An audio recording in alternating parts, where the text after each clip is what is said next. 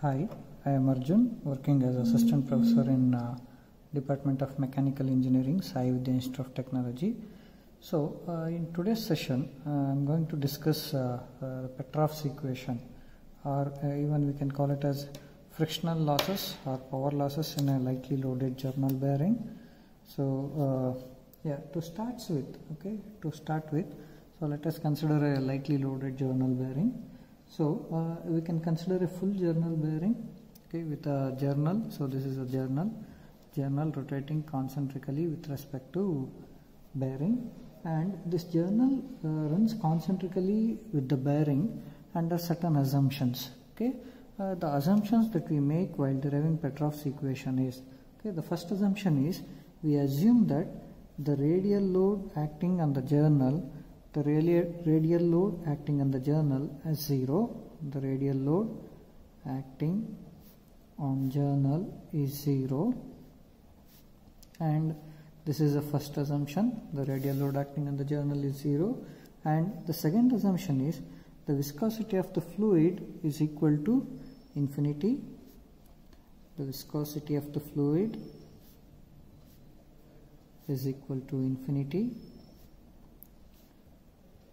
And the third assumption that we make is the speed of the journal is assumed to be infinity.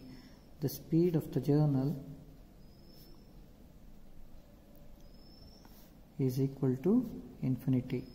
So these are the three assumptions that we make in deriving Petroffs equation. But see, practically speaking, it is impossible to satisfy these conditions. However, if the load is very light, say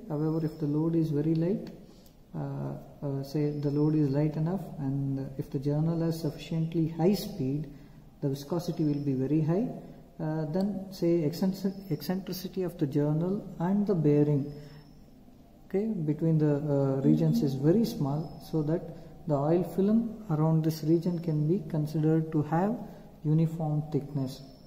So say if we want to write this region separately, so I will rewrite like this. So this is let us consider this as surface A, so which is journal surface, which is in motion, and this bearing surface, we all know this bearing will be under rest condition. So let us call this as surface B, which is stationary, which is a bearing surface, which is a bearing surface. And this figure shows, this particular figure shows, the journal bearing in an unwrapped condition with, say, the surface A moving with a constant velocity u, with respect to the bearing, and this surface B is stationary, which actually represents bearing, and this particular dimension can be taken as 2 pi into r with respect to a particular bearing. And the frictional force developed, the frictional force developed for a bearing, developed can be given by frictional force F is equals to tau into area A. So we can call this as equation 1. This frictional force F is nothing but tau into A. So this is called as equation 1, where tau is a shear stress on the journal surface, and A is the area of the journal surface, and F is a frictional force. So, and we all know that, this from Newton's law of viscous force, from Newton's law of viscous force, we can write that, from Newton's law of viscous force, we can write that shear stress is directly proportional to the rate of shear R. And see, when you consider a lubricant, so every lubricant will have its own viscosity, so the shear stress will be proportional to this rate of shear with respect to the viscosity. So we consider absolute viscosity, and if we substitute this into, say, equation 1, so now the frictional force equation will become like this. F is equals to, okay, F is equals to this eta into R into A, where this R rate of shear, okay. So we have many layers of fluid which will be flowing. So each layer will have its own velocity and each layer will have its own thickness. So this R can be written as U by H. Okay, so this frictional force F can be written as U divided by H into A. And area of this projected surface, okay, area of this projected surface A is 2 pi R into length of the bearing, and U is 2 pi Rn into 60, 2 pi Rn divided by 60, and we know that this clearance H can be assumed equal to C. Now this frictional force will become F is equals to eta into 2 pi Rn divided by 60 into H, and this A will be 2 pi R into L. So now this equation, frictional force, will become 2 into 2, 4 pi square R square N L into eta divided by 60 into H. Now this is a frictional force developed, okay, frictional force developed.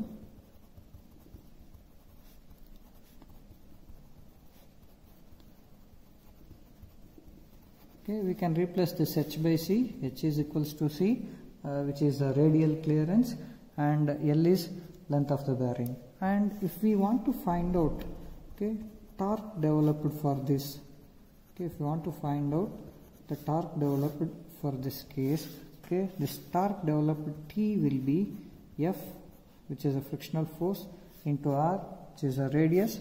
So this torque developed T will be 4 pi square R square N L eta divided by, so 60 into C. So I will rewrite H as C, or you can, if you want, for your convenience, you can represent H as H itself, okay, into R.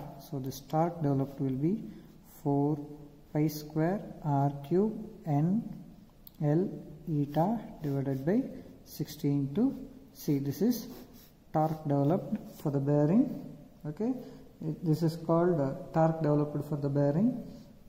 And if you want to find out power loss in the bearing, so if you want to find out the power loss in the bearing, okay, power loss P will be frictional force, okay, frictional force into the velocity of the bearing U. Okay, and we know that this frictional force is 4 pi square R square, 4 pi square R square N L eta divided by 60 into C, into U is 2 pi R N divided by 60. So now this power loss will be 8, 4 into 2 is 8 pi cube R cube, so R square into R is R cube, N into N square, N into N is N square, L eta divided by 3600 into C. Now this is power loss in the bearing. So now in order to find out the coefficient of friction, okay, for a lightly loaded bearing, okay, the coefficient of friction, okay, the coefficient of friction for a lightly loaded bearing, okay, so coefficient of friction,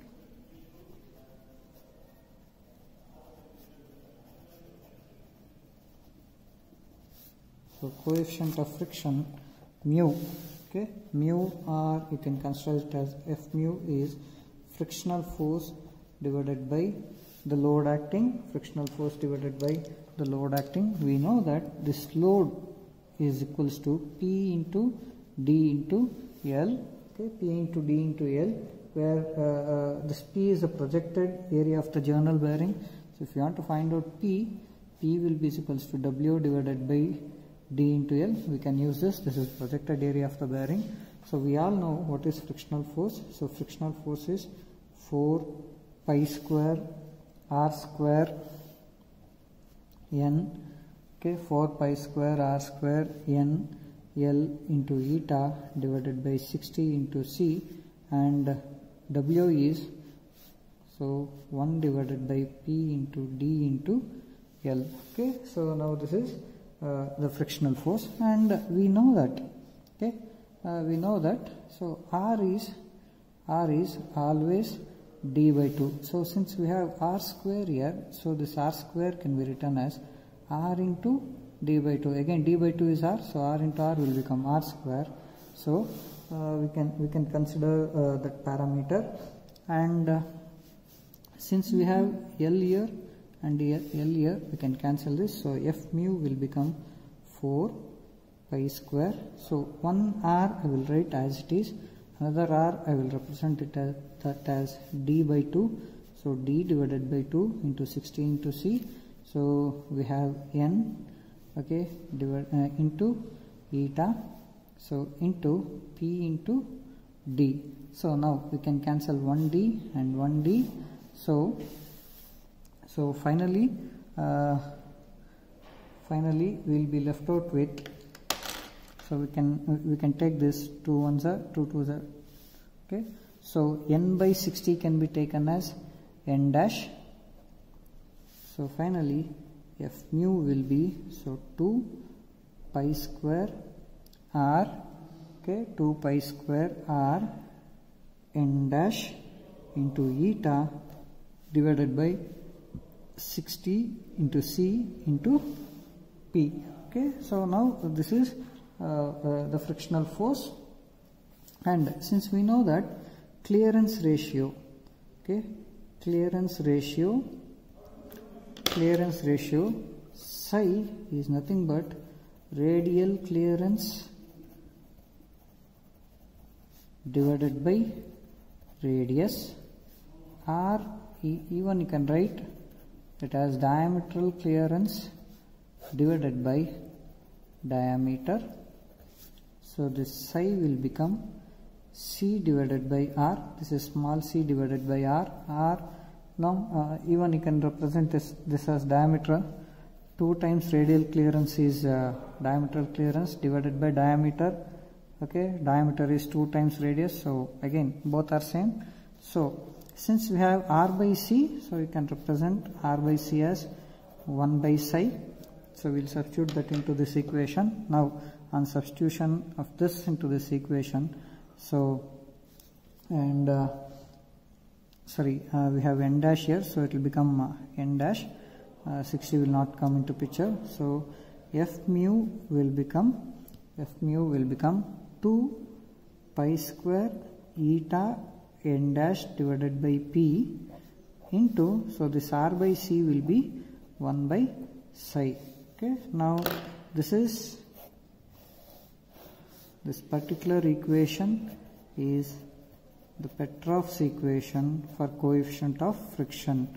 Petroffs equation for coefficient of friction.